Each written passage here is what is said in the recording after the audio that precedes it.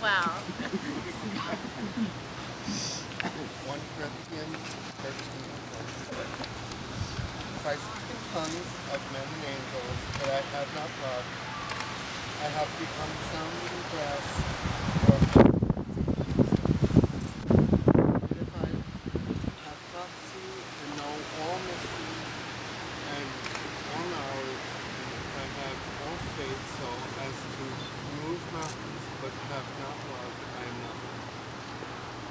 And if I go out all my goods, and I deliver my body that I may boast, but have not love, nothing am I profit.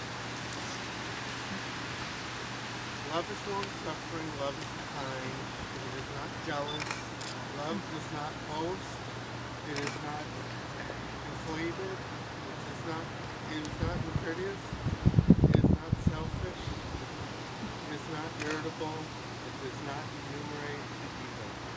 It does not rejoice over the wrong, but rejoices in the truth. It covers all things, it has faith for all things, it hopes in all things, it endures in all things, love never fails in rules. But whether prophecy, they will be abolished, or tongues will be ceased, or knowledge, it will be superseded. If we know in part, we prophesy in part. But when the perfect comes, the imperfect will be suspended. When I was an infant, I spoke as an infant, I reconciled as an infant. When I become an adult, I abolish the things of an infant. For now we see through mirror and the enigma, but then face to face. Now I know in part, but then I shall know as also I was fully known. But now remains faith, hope, love. These three, but the greatest of these is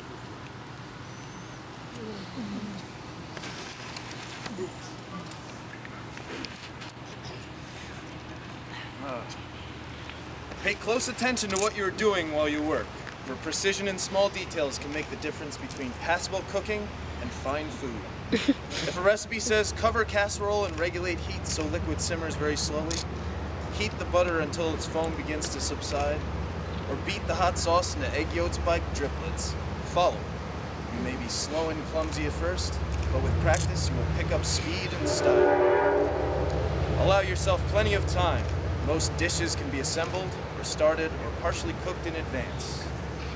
If you're not an old campaigner, do not plan more than one long or complicated recipe for a meal, or you will wear yourself out and derive no pleasure from your efforts. If food is to be baked, broiled, be sure your oven is hot before the dish goes in. Otherwise, soufflés will not rise, pie crust will collapse, and gratinate dishes will overcook before they brown. A pot saver is a self-hampering cook. Use all the pans, bowls, and equipment you need, but soak them in water as soon as you're through with them. Clean up after yourself frequently to avoid confusion. Train yourself to use your hands and fingers. They are wonderful instruments. Train yourself to handle hot foods. This will save time. Keep your knives sharp. Above all, have a good time.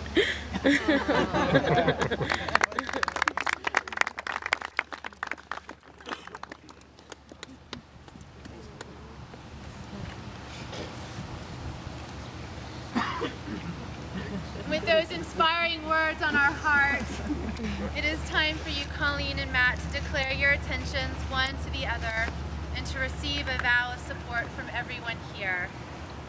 Why don't you two stand a little closer together? Do you, Matt, take Colleen to be your wife? If so, please respond, I do. I do. Do you, Colleen, take Matt to be your husband? If so, please respond, I do. I do. Well, two people in love do not live in isolation.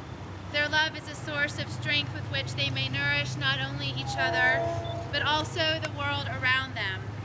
And in turn, we, their community of family and friends, have a responsibility to this couple. By our steadfast care, respect, and love, we can support their marriage and the new family they are creating today. So I ask these questions to all of you who are gathered here this afternoon. Do you commit to do everything in your power to support Colleen and Matt in their marriage? If so, please say, we do. We do. Nope, let's try that again. Do you commit to do everything in your power to support Colleen and Matt in their marriage? If so, please respond, we do. We do. Thank you. And will you hold Colleen and Matt to the measure of love and support to which they have committed themselves on this day? If so, please respond, we will. We will. Great. Colleen and Matt, we've come to the point of your vows to one another. If you are able to keep the vows you take here today, not because of any religious or civic law, but out of a desire to love and be loved by another person fully, without limitation, then your life will have joy, and the home you establish will be a place in which you will both find the direction of your growth. Will you hold hands? Colleen, will you please repeat after me? Matt, I promise to love you. Matt, I promise to love you. To be your best friend. To be your best friend. To respect and support you. To respect and support you. To be patient with you. To be patient with you.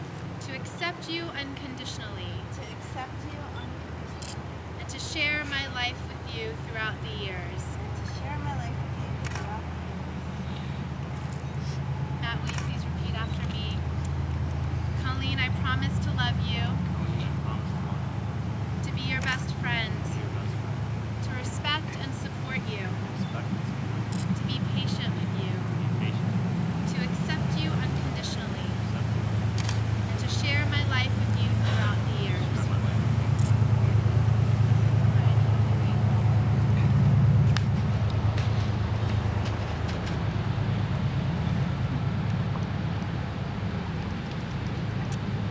Your wedding rings are special because they say that even in your uniqueness, you have chosen to be bonded, to allow the presence of your partner to enhance who you are. Your rings carry a double message. You are individuals, yet you belong to each other. You are not alone.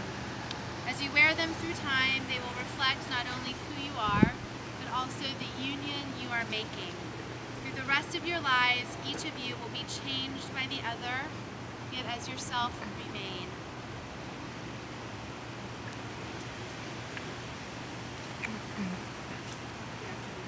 Not with this ring. Not with this ring. I choose to marry you. I choose to marry you.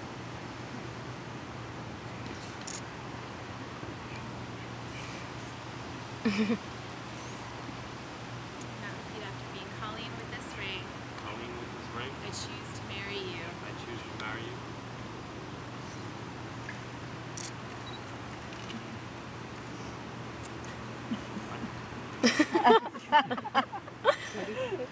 It's a little tight.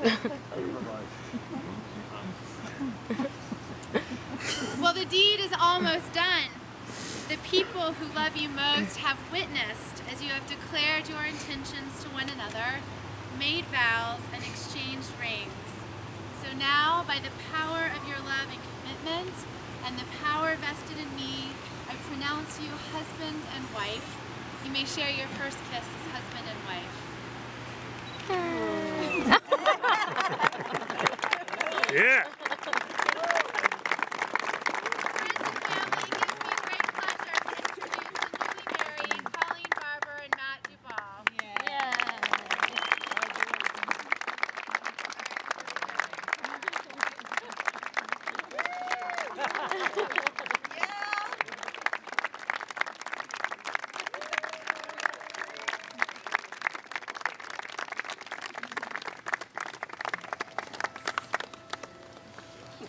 So now everyone follow the photographer and he will tell us where to go.